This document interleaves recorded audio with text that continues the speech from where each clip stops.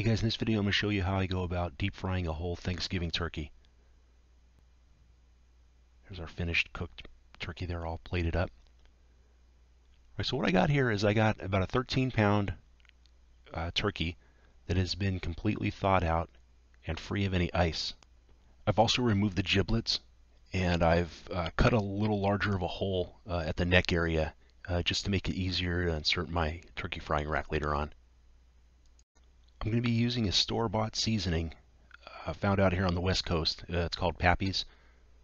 And I'm going to be applying this seasoning to the entire surface of my turkey.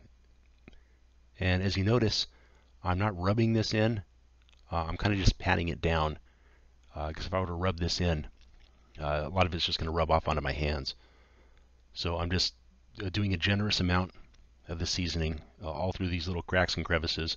I'm going to be frying this up with my Bass Pro Shops turkey frying rig seen here. Prior to frying this, you're going to need to establish how much oil you're going to actually need to fry this.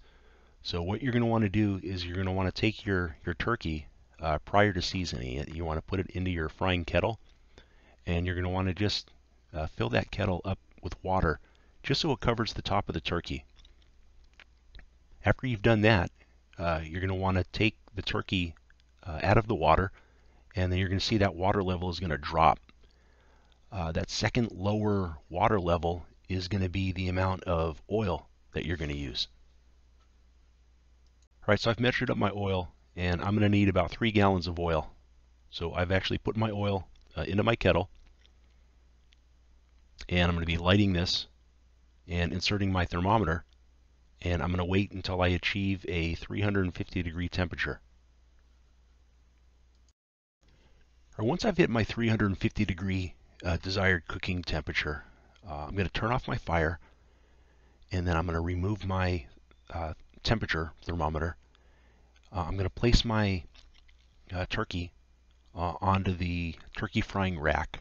I'm going to orient the turkey with the legs facing upward, and then I'm going to slowly lower that turkey into this hot oil. And as you lower this turkey into the hot oil, you're going to see the oil level is going to start to rise. And what you want to do is you want to make sure that that oil does not overflow that kettle.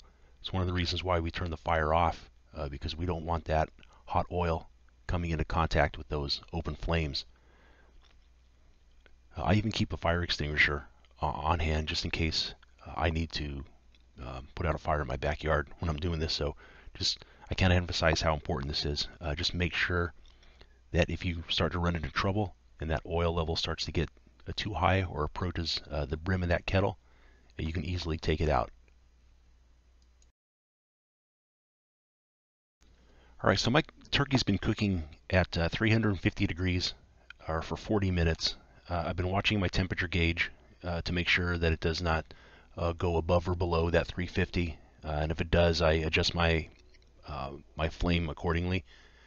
So we're actually removing this now, and prior to removing this, I've actually turned off my flame already, just so I don't inadvertently dump this over and any of that hot oil comes into contact with that flame. But when I take this out, I'm going to set it off to the side on my platter and let that oil drain for about 10 or 15 minutes. All right, so there you have it. I've let this turkey drain for about 10 or 15 minutes. I've go ahead and removed the rack, and we're about to take this into the house and eat it. So there you got it. You got a 13-pound turkey fried in about 40 minutes, made in the comfort of your own backyard. I appreciate you guys watching, and we will catch you guys later.